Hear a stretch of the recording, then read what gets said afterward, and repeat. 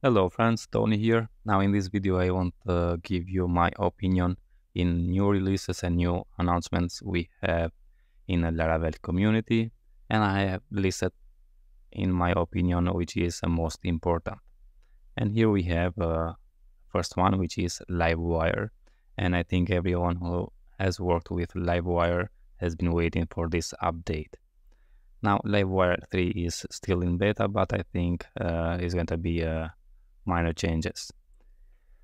Now after the Livewire we have Filament, which in my case also this is important if you have worked with Filament, and Filament is based on Livewire, so it was waiting for Livewire version 3, and immediately we have version 3 of Filament. And as you can see here, Livewire version 3 is still in beta, but also breaking changes should be minimal, and I really appreciate how fast the version 3 of Filament comes after the Livewire version 3. Okay, next thing is the NativePHP.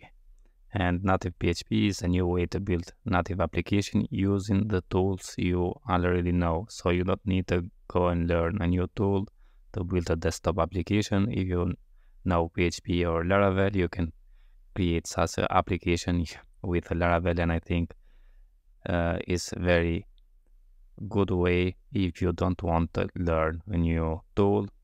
And I think that's it plus for Laravel community.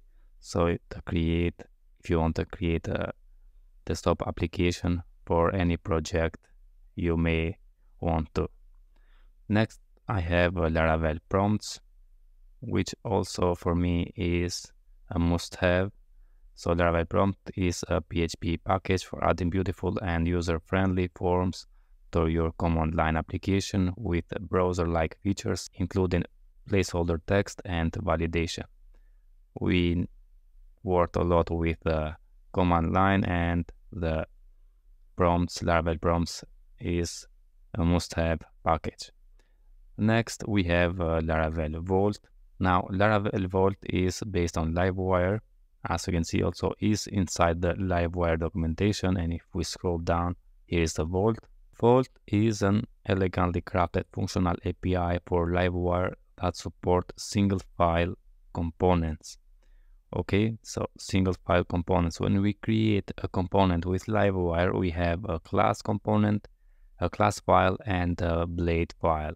On blade file, we render the HTML. On a class file, we make the logic.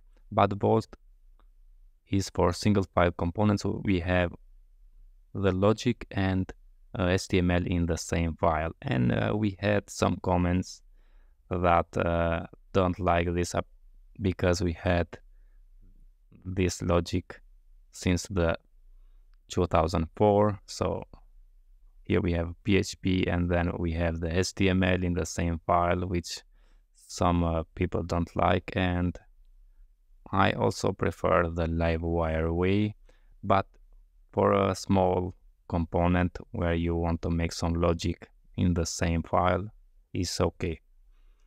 Then we have Laravel Folio. So Laravel Folio is a powerful page-based router designed to simplify routing in Laravel application.